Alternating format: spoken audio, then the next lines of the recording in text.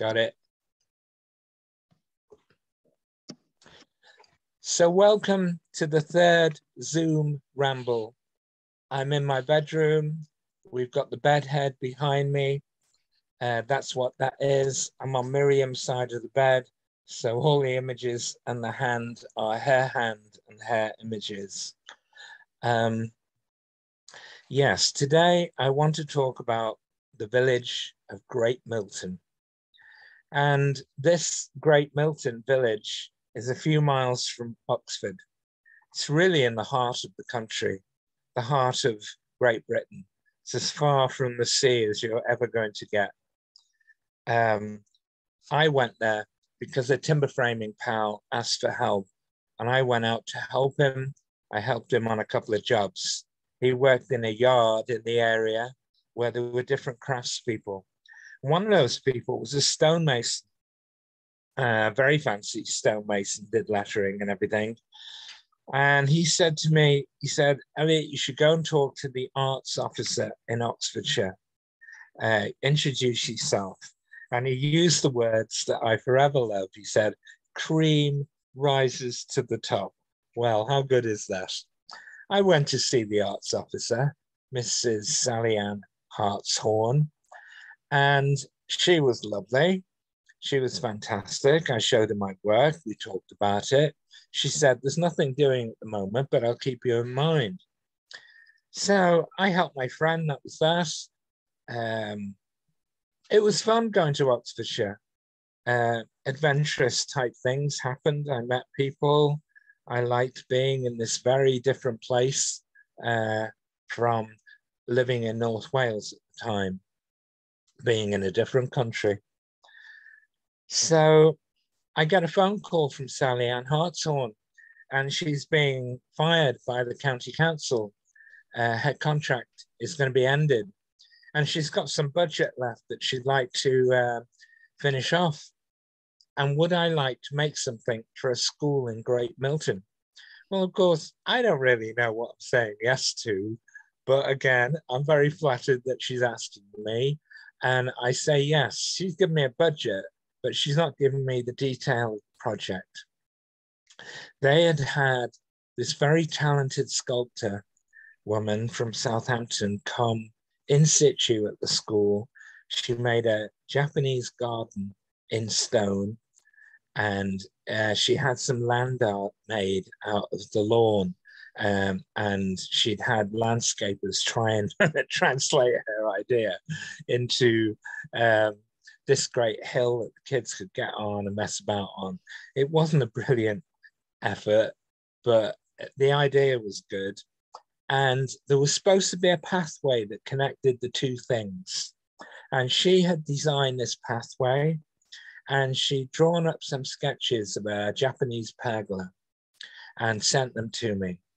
And I arranged to meet with her at the school so she could show me where this thing started and when it ended.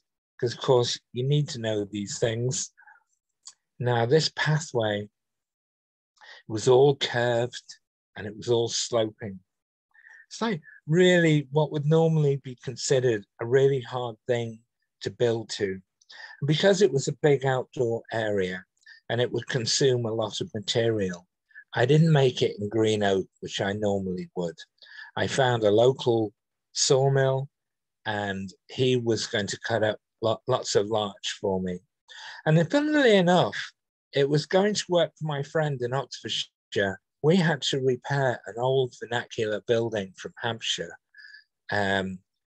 It wasn't as glorious as a barn, and it wasn't as small as a shed. So they used the word vernacular to describe it. It's a 19th century thing.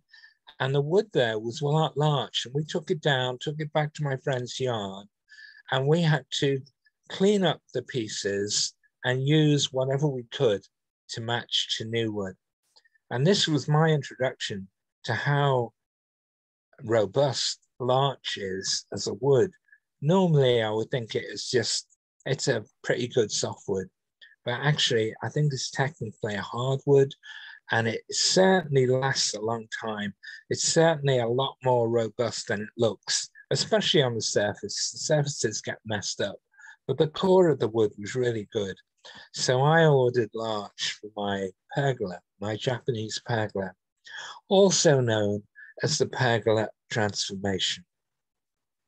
Now, at this time, I had only worked for special schools. I had worked with an instrument maker, and we'd taken our work into a whole series of special schools in Wales and England. And actually, going into a special school with all your tools and all your gear had become something as a nightmare. The kids would come out, they'd be interested in you, they'd be all over you. All your stuff and all your work was now going in all various directions at once. It was all completely out of control. And for us as ordinary human beings, it was a bit of a nightmare because, of course, we were responsible there somehow. But that's our experience of working in education and working in schools. So the idea of working in a primary school was a bit daunting. But anyway, I did it. The school had a friend in the village of Great Milton, this old woman, Mary Overell, and she lived on her own in this house, and she had room for me. So I got to stay in Mary's house in the village, almost opposite, just a really short walk to the school. It was fantastic. There was a pub in the village. You could get really nice home-cooked food there and a pint of Guinness, real Guinness, not this chilled stuff they try and fob you off with in the pub. They had a place to sit outside where you could watch the world go by. I loved this place. It had a village shop where you could pick up the Guardian in the morning, like civilized people might do. I loved this village. I loved this place. It didn't have a lot, but it had everything you might need. At the post office. I went in the school. The timber arrived when it was supposed to do. I hired gear to drill holes in the ground. I had a guy help me do it. You need 2 people to keep this thing under control. We had a lot of holes to drill so I could get deep like I like to do, get my posts deep in the ground where they're supposed to be. Now I found that this primary school is a small village school, and these schools tend to be really fantastic. Everybody knows each other. Their parents went to this school. Their grandparents might have gone to that school. It's a close, tight-knit community, and the children were really well behaved. So I never had any kind of problems that I'd had in the special schools at all, because these children were far too well behaved. It was worrying. Anyway, I had all my stuff there. It was not interfered with. I got on with the work. And even though the pathway was curved and it was sloping, for me as a timber framer, the whole thing was a piece of cake. We just did it with string lines, cut to string lines. I was that skilled that the whole thing was just unbelievably easy for me. And I had fun. And I had fun following the artist's drawings and improvising a little bit. I cut a cherry tree in the school that I could have the wood for the main bough of it, main trunk of it. But the bits coming off, I could recycle into the pergola. Some really nice bits. I followed the design of the architect as faithfully as I could. And I built this tunnel of transformation in this school. We got some wood chippings to lay down on the path. I got a class full of kids to come run up and down it for a few times to compact it. It's fantastic. Some of the naughtier children would come and visit me out of school time, and they got involved in helping me. It was really fantastic because the naughty kids, they tend to be the intelligent ones, the different ones. They have skills that are not used. They're interested, and they got involved. They were fantastic. The whole thing was fantastic. Working in this school and making stuff in situ as an artist in residence was fantastic. And it completely opened my eyes to the possibility of you can go into a school and you can make stuff there. It never occurred to me before. It occurred to me then because I loved it. I was there all hours. I was there long after the school shut at 3 o'clock or 4 o'clock, and they might have had evening activities. I was there. I was there until I had to get out. I was making this beautiful handmade thing, really enjoying it. I had my music. I probably drove the neighbors a bit bonkers, but they didn't come over and complain, so I didn't do anything about it. I had the best time there. And at the end of the day, I could have a quick bath, get changed, go to the pub, have a lovely meal, get back to Mary's. Used to talk to Mary. She was interesting. The village was interesting. She would explain to me about things. Oh, it was great. Now I've got my folio here, so I'm able to show you the ending. I can't show you the process. I can't show you the pleasure of being in the school, but I can show you what I did, what my work was. So this is the tunnel of transformation. And you can see at the end, at the beginning of this thing, I'd made what in Japanese is called a torii, and that shaped beam on the top. I'd made a proper formal Japanese torii for a Japanese garden in Wrexham, so I knew what they were, and I knew what they were supposed to look like. And it was a piece of cake and a bit of fun, and there it was. Here is showing the middle of the middle of the pergola and a doorway I'd left open, so you can access this this pergola from the ends or from the side. I've got another photo here, taken years later when when all the wood had gone grey and my beautiful finish that I'd applied wasn't there anymore. There's another view looking down on it. Now that pergola, I've been there to visit for a while. That pergola is still there. That larch is fantastic. That thing is so well built. It's so well put together. It is an outstanding thing. It's an outstanding thing to look at, be with. And because I befriended this elderly woman, Mary Overall, she would let me stay. And of course, Great Milton is in the middle of the country. So it was very handy for me. If I took my work around the country, which I did, I could stay with her, be in this fantastic place, go to the pub, check in with her. It was fantastic. I love staying with real people, not a B&B, not an Airbnb, but somebody you can talk to, somebody not the same as you, but you talk to them, it's interesting. And I could go to the pub, and then I could wander over and just hang out with the pergola until it was time for bed. What a thing. What a fantastic thing. That pergola, yeah, I can see looking at the photos that you've got this skeletal frame made by the wood, and then the sun is casting shadows of the wood all over the place, and that's changing all the time. And that's part of the magic of transformation. And yeah, I can see that now looking at it, looking at the photos where he's stepping back, looking at it. Oh, it's just the most gorgeous thing.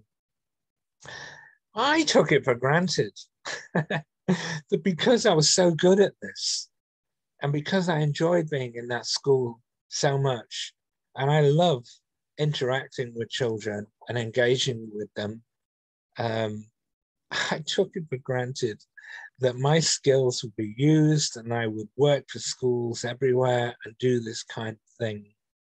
But actually, in hindsight, I don't think anything that's good ever happened like that. Other things happened. I did get to be artist in residence for a school or two. I did apply myself as best I could. I made amazing things.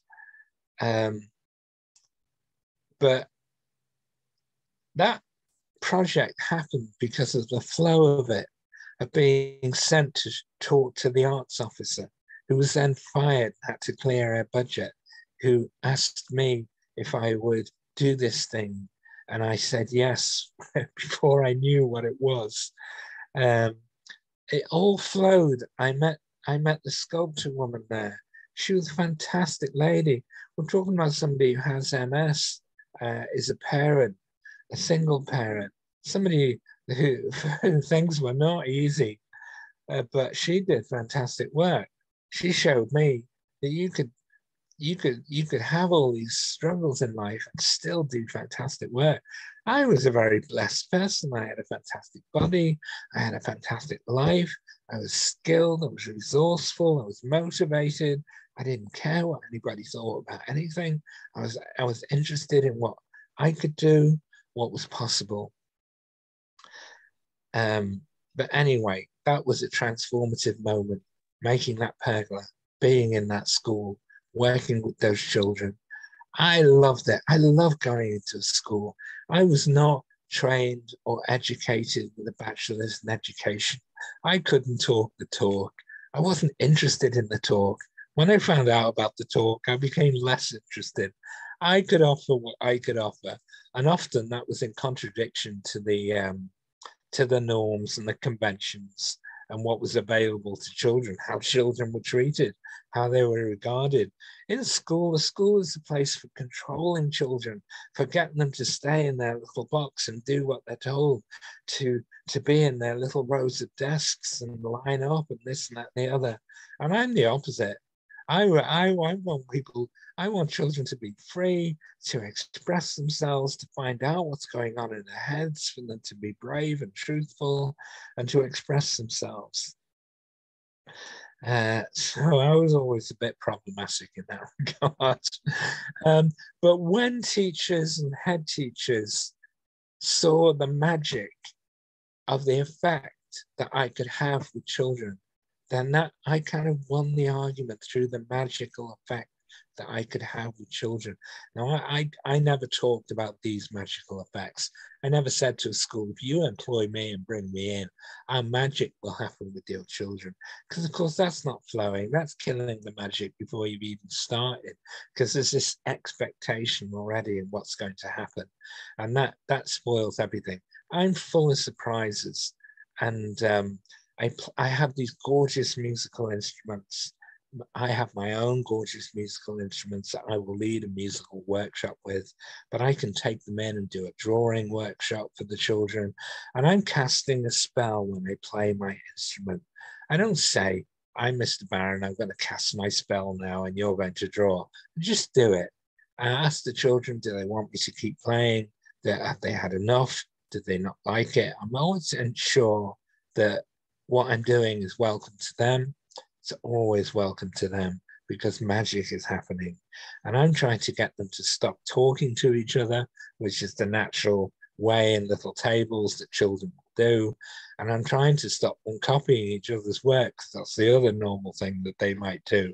Just want them to draw what's in their heads, not worry about what things are supposed to look like, not an anatomical correct drawing.